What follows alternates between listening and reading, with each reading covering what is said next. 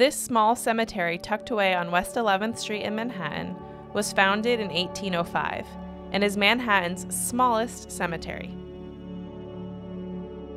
The official name of this burial ground is the Second Cemetery of the Spanish and Portuguese Synagogue. When it first opened, this cemetery was reserved for those who had died from infectious diseases, those who had recently immigrated to New York, and people who had completed suicide.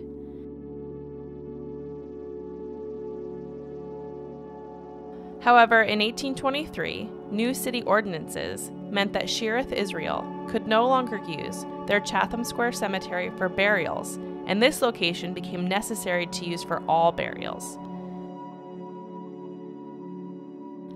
After 1830, the city bought back some of the land, leaving only this small triangle left of the graveyard.